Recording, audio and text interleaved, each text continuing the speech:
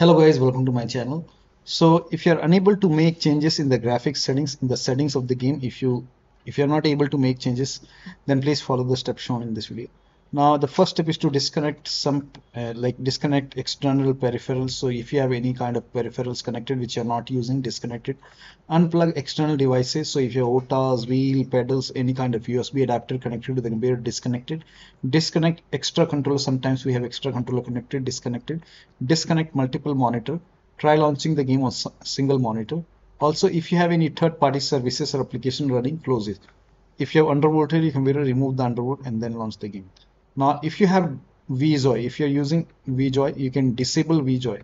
So if you have VJoy enabled in Device Manager, you can just make a right click on the Start menu, go to Device Manager. If you find VJoy, you can disable it. You can close VJoy. Or if you have any kind of virtual controller software installed, you can try to disable it and then launch the game. This has worked for many players, so it might work for you.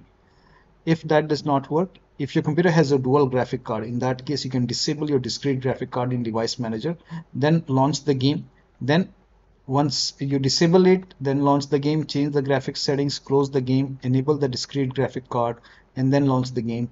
The game will launch with the changed settings. So you can try this. So first of all, if the game is running, close the game first. So if your computer has a dual graphic card, so make a right click in the Start menu and then go to Device Manager. So first of all, close the game if the game is running, and then go to Device Manager, go to Display Adapter. Now over here, make a right click on your discrete graphic card. So this is the inbuilt Intel one, and this is the discrete. So I will disable my discrete graphic card. Click on yes. Now once you disable it, in my case here you can see I have disabled. Once this is disabled, now you can launch the game. Now, once you launch the game, go to settings. So at the top right, click on this gear icon, and then you will see everything like grayed out, but still you can change it. So you can go to graphics, and over here, in my case, right now it's 1680 into 1080p. I will change it to 1920 into 1080p, and even I will change the resolution. And then once you change it, now click on yes. You press the escape key. When you press the escape key, you will see this option. Click on yes. And right now it's 1920 into 1080p. Now you can close the game. So I'm closing the game now. Now, once you close the game, make a right click on the Start menu, go to Device Manager, and then now you can enable your discrete graphic card. So make a right click and then click on Enable Device. So now I have enabled. So this is enabled now. Now you can launch the game.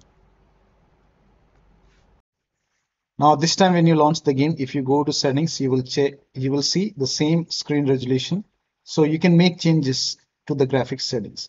And so you have to disable your discrete graphic card, then you have to launch the game, change the settings, and then close the game, and then you can enable the graphic card and then launch the game. And the settings will remain, whatever changes you have made.